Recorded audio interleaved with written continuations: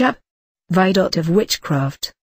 Let a witch therefore be granted, who can strongly torment an absent man by an image of wax, by imprecation or cursing, by enchantment, or also by a foregoing touch alone, for here we speak nothing of sorceries, because they are those which kill only by poison, inasmuch as every common apothecary can imitate those things. That this act is diabolical, no man doubts. However, it is profitable to discern how much Satan and how much the witch can contribute hereunto. The first supposition. First of all, thou shalt take notice, that Satan is the sworn and irreconcilable enemy of man, and to be so accounted by all, unless any one had rather have him to be his friend, and therefore he most readily procures whatsoever mischief he is able to cause or wish unto us, and that without doubt and neglect. The second supposition. And then although he be an enemy to witches themselves, forasmuch as he is also a most malicious enemy to all mankind in general, yet, in regard they are his bondslaves, and those of his kingdom, he never, unless against his will betrays them, or discovers them to judges, and see. From the former supposition I conclude, that if Satan were able of himself to kill a man who is guilty of deadly sin, he would never delay it, but he doth not kill him, therefore he cannot.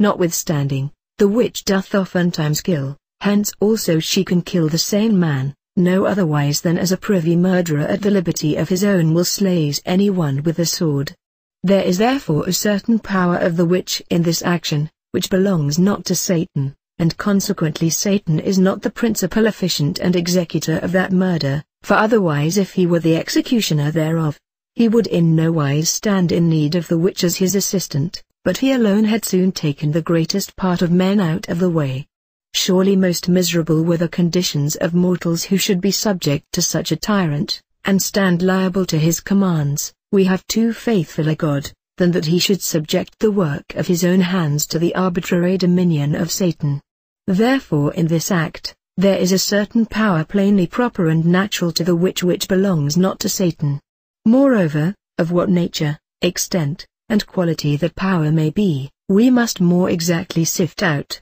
In the first place, it is manifest that it is no corporeal strength of the male sex, for neither doth the concur any strong touching of the extreme parts of the body, and witches are for the most part feeble, impotent, and malicious old women, therefore there must needs be some other power, far superior to a corporeal attempt, yet natural to man. This power therefore was to be seated in that part wherein we most nearly resemble the image of God, and although all things do also, after some sort, represent that venerable image, yet because man doth most elegantly, properly, and nearly do that, therefore the image of God in man doth far outshine, bear rifle over, and command the images of God in all other creatures, for, peradventure, by this prerogative, all things are put under his feet. Wherefore if God act, penutum, or by a beck, namely by his word, so ought man to act some things only by his beck or will, if he ought to be called his true image, for neither is that new, is that troublesome, is that proper to God alone, for Satan, the most vile abject of creatures, doth also locally move bodies penutum, or by his beck alone, seeing he hath not extremities or corporeal organs, whereby to touch, move, or also to snatch a new body to himself. That privilege therefore ought no less to belong to the inward man, as he is a spirit, if he ought to represent the image of God, and that indeed not all idle one, if we call this faculty magical, and thou being badly instructed, art terrified at this word, thou mayest, for me, call it a spiritual strength or efficacy, for, truly, we are nothing solicitous about names. I always, as immediately as I can, cast an eye upon the thing itself. That magical power, therefore, is in the inward man, whether thou, by this etymology, or true word,